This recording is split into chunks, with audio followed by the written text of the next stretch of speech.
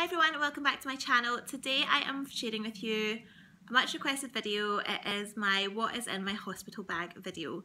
So if you've been following this channel, you'll know that I am now over 36 weeks pregnant, and this was the stage last time when I decided it was time to pack my hospital bag, and I think that is a good time to do so. I have been getting a lot of Braxton Hicks contractions, and I've also been sick quite often in the evening after having dinner. All of these things scream time to get ready for this baby to me. So I've been trying really hard to pull things together, and I thought I would share them with you. This is my second baby, so I feel a little bit more like I know what I need this time. But I did watch back my old video, which I filmed when Elena was coming along about nearly 3 years ago. Oh well, 2.5 years ago. And just to remind myself of what I actually used, I'll link that video below, what I actually used in my hospital bag, because that's probably the most useful. And that reminded me of what I actually needed. It is worth saying that I am having my baby in the UK in an NHS hospital, and that means that there are a few things that we do need to take with us that would otherwise probably be provided to you if you are going into a private hospital or if you're in the US. But obviously, being the NHS, there are a few things that we do need to take with us that are not provided by the hospital. It is worth just bearing that in mind as I go through. You probably think I've overpacked, but there are a lot of things that are essential in the UK that aren't necessarily so in the US and other places. Other things to note are that I am at the moment expecting to have a natural labour, but there is still a chance that I may be taken in for a caesarean.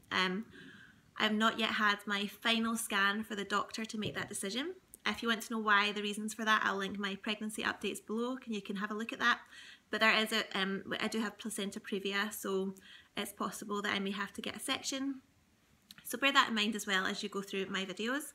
I'm going to film this video in two parts. First part, which I'm filming today, is what is in my hospital bag for baby. So I'm going to show you what we have packed for her. We are aware that it's a baby girl, but I'm always a little bit frightened to pack all baby girl things in my hospital bag just in case, because I have heard of them making mistakes. So I always pack some gender neutral things.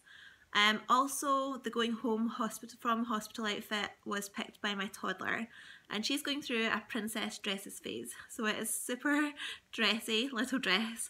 But I'll show that to you. I said she could choose, so that's what we're going with. That's what she chose.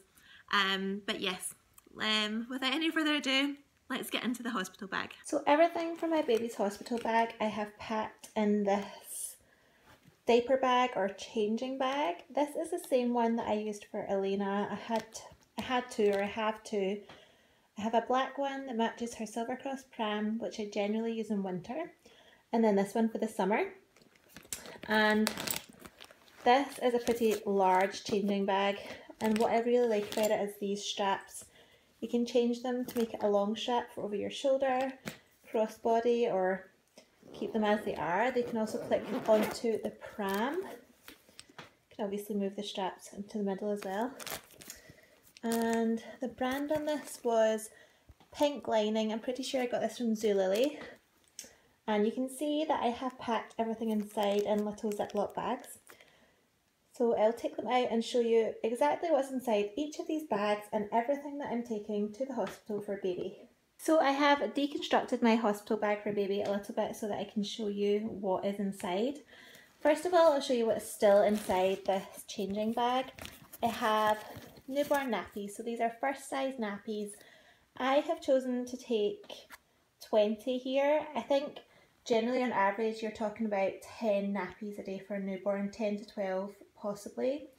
So this is really like a couple of days. I don't expect to be in the hospital more than that.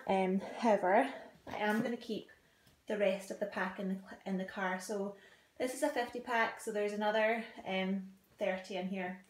So I'm just going to keep that in the car. My husband can collect it if I need it, but otherwise I should have plenty in here hopefully.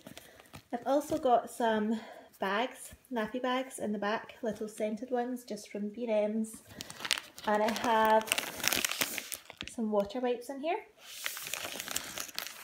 Then I have this inside zip here, and I just have a couple of things in it that will probably just live in here, so I don't necessarily expect to need a first aid kit in my first few days with a newborn. It's just got plasters and wipes and things, but I do like to keep that in there more for my toddler than anybody else. And then I also have a hand sanitizer. This is just the Assure one, which is alcohol, fragrance and colour free, which I think is probably better for a newborn's skin. Obviously 99.9% of bacteria, as you would expect as standard. So that's all that's in that zip, and that's all that's in the main part of this bag. The bag then has a zip on either side. So on this side I have some cotton squares, which I probably will use in the first couple of days on the baby's body before moving on to the water wipes. And then I also have a couple of things, generally again not for the hospital bag so much as for the changing bag on an ongoing basis. This is a Star hair bauble. This is my toddler's. I'll definitely be keeping a bauble in there for her because she's always losing them. This is a lip balm for me, Blistex Intensive Moisturiser. I'll have them everywhere in the hospital. I have them in my own hospital bag and this one because my lips got really dry in the hospital last time.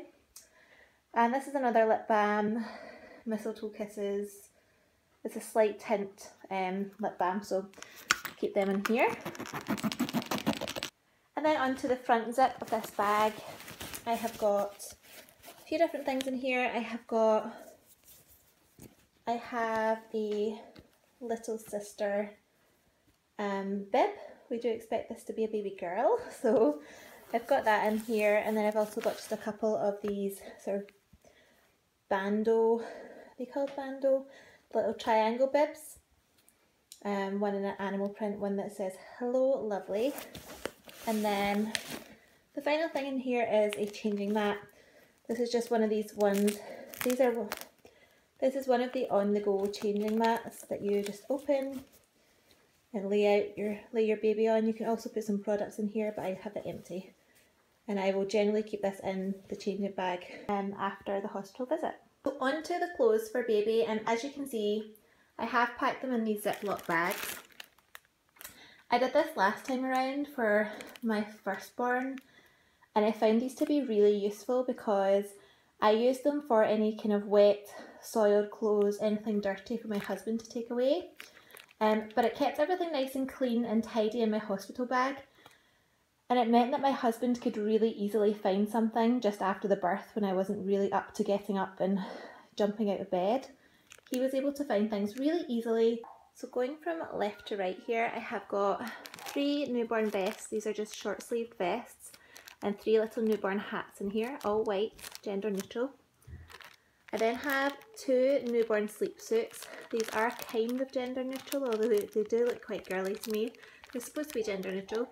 And these are both newborn size. And then skipping over here, I have 4 more, again all gender neutral, just in case baby girl turns out to be a baby boy. Going back to this, all of these little vests are from Mother Care, as are the hats. So the little vests and the hats are from Mother Care. These 2 newborn sleep suits are from Nutmeg at Morrison's. They were a gift.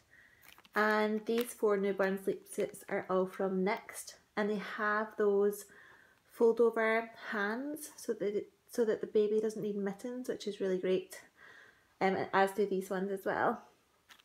And then in case the baby's just a little bit bigger, I've got 3 0 to 3 size vests.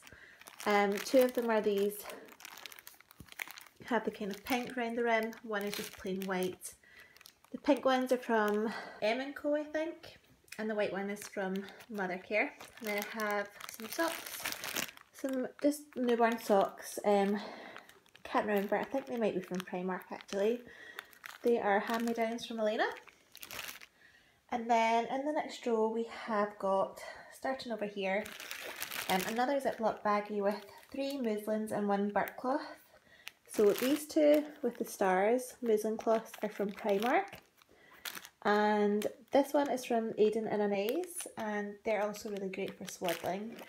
And this is one of these thin throw over the shoulder burp cloths, which is handy if you're burping your baby and you don't want to get mess on your shoulder.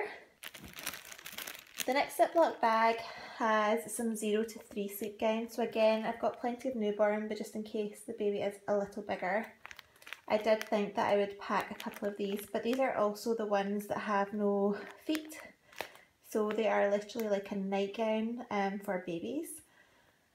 And I thought these would be fantastic last time around. I saw them in everyone's newborn must-have videos, but actually we hardly used them.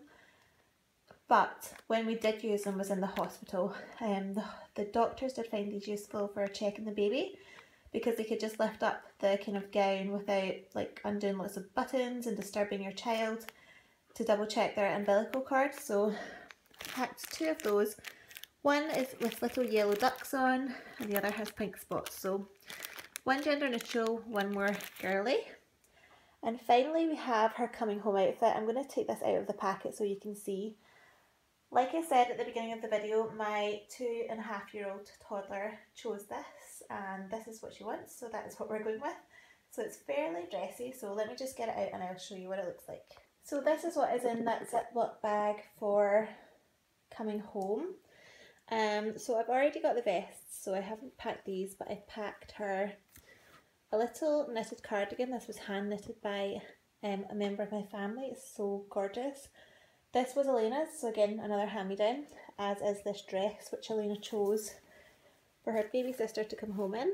It is fairly dressy, it's gorgeous, and I think it is a size, yeah, so it's size 2 to 4 months. The brand is Name It. I don't know, this was it also says newborn actually, size newborn. This was a gift to Elena. It's gorgeous, from a little boutique. And to go with these we have some frilly newborn pants. I think these were from a little boutique as well, and then some little newborn socks, and believe it or not these are actually from Poundland.